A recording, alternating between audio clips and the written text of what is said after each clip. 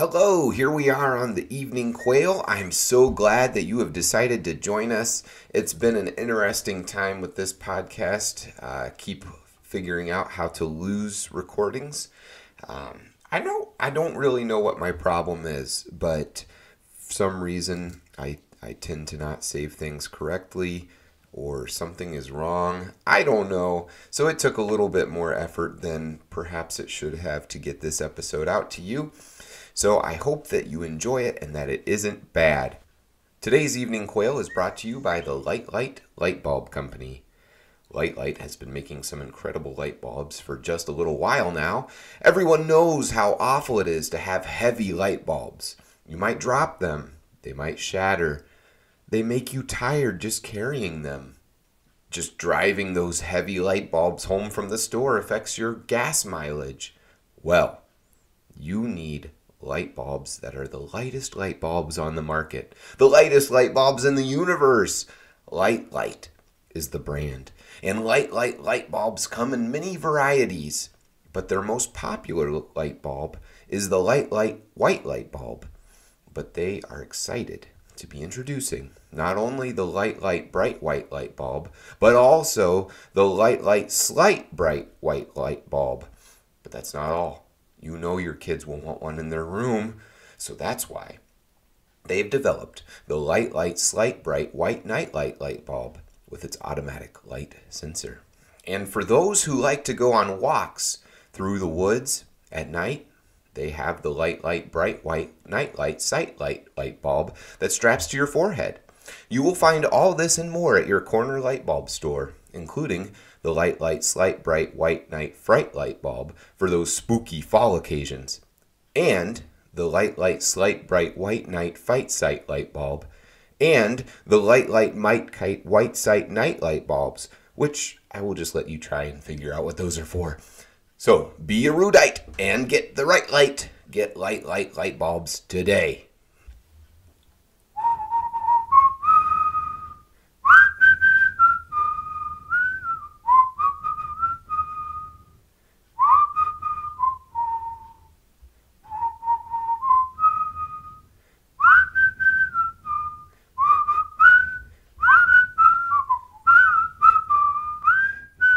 One of the fascinating things that I think keeps happening in Scripture, the more and more I look at it, is the bookend effect, or the amount of parallels that you can find between the beginning of the Bible and the end of the Bible. And then, of course, you have the things in between that even point to each other. But in the book of Genesis, particularly in just the first chapters of Genesis, there's so much that sets the stage, the foundation for everything, even until the last chapter of Revelation. In Genesis chapter 1, you notice that God creates light. Everything is dark, and then God says, "Let there be light," and there's light. And then he creates the sun after he had already created the light. He creates humans. He puts them on the earth and he tells them to reign over the earth, to rule over the earth.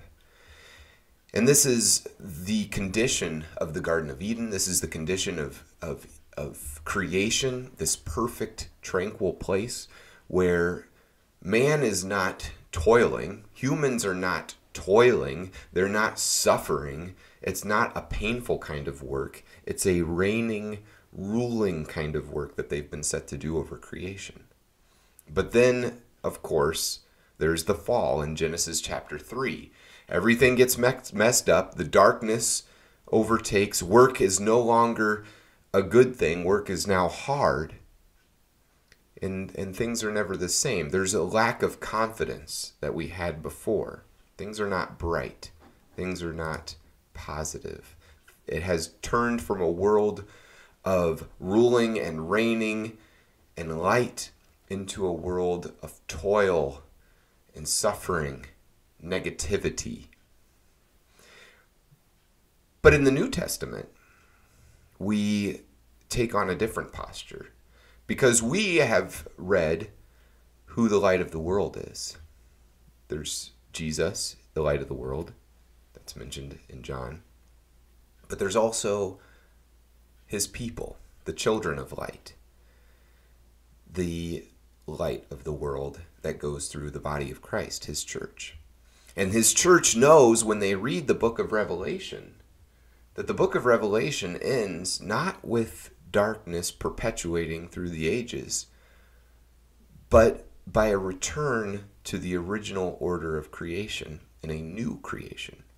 Not only a new earth, but a new heaven and a new earth. And in Revelation chapters 21 and 22, it talks about how in the city, in the New Jerusalem, in the new creation, it says there will be no need for a sun, S-U-N, because the Son, S-O-N, and the Father and the Lord will be the light. God is the light. There's no need for the sun there. And right after that it says, his people will reign forever and ever. So do we who are in Christ walk around like we've been defeated, or do we walk around like we are reigning, that we are on the winning team, that we are looking forward to something that we can be confident in, that we can be positive about, that is really a good thing? Do people see us and define us as the most positive people they know? Are you the most positive person that you know? And if not, why not? What will it take to get there? What will it take to become a person of light who knows the end of the story is good? I've been enjoying some extra sunshine over the past couple of weeks. In the mornings, I'll be brushing my teeth. In our bathroom window, it faces the sunrise. So I'll open the window, I'll stick my face out in the window while I'm brushing my teeth, and I'll let the sun just shine on my face for 60 seconds or longer as I'm brushing my teeth, and I feel like I'm charging. I'm soaking up that vitamin D, right? I'm getting healthier by sticking my face in it. It's something that I really need, and I feel like it's energizing me. It probably is helping me with my energy. It's just like those glow-in-the-dark stickers that you'd put on your ceiling, that a lot of times they work better if they're charged in the light, right? But it's the same way with our souls and with our attitudes, with our spirits. If we do not spend time in the light, then we're not going to be a people of light. We have to charge ourselves by spending time in the Word, spending time with the light, Jesus, but also spending time with positive, real Christ followers. That's how I get charged. That's how I become more positive. Because if we are not known as a positive people, a victorious people, a confident people, then why would people have confidence in what we claim to have confidence in? If we don't have any hope to give a reason for that people see in us, then we're never going to get the chance to share why we have such a hope. I hope that makes sense. Here's some quotes that I've shared with you already in the Band app, but perhaps you didn't see them. One is by Edith Wharton. She says, "There are two ways of spreading light: to be the candle or the mirror that reflects it." Martin Luther King Jr. said, "Returning hate for hate multiplies hate, adding deeper darkness to a night already devoid of stars. Darkness cannot drive out darkness. Only light can do that. Hate cannot drive out hate. Only love can do that." Anne Frank said, "Look how a single candle can both defy and define the darkness." And Helen Keller, who was actually blind and deaf, said, "Unless we form the habit of going to the Bible in bright moments as well as in trouble, we cannot fully respond to its consolations because we lack equilibrium between light and darkness." That's good. I hope that you'll look up a couple of songs that I can't put them in here because they're copyrighted or whatever. But one is a song from about 15 years ago by a band, Switchfoot, called "The Shadow Proves the Sunshine." And then the other one is more recent by Hillsong called See the Light.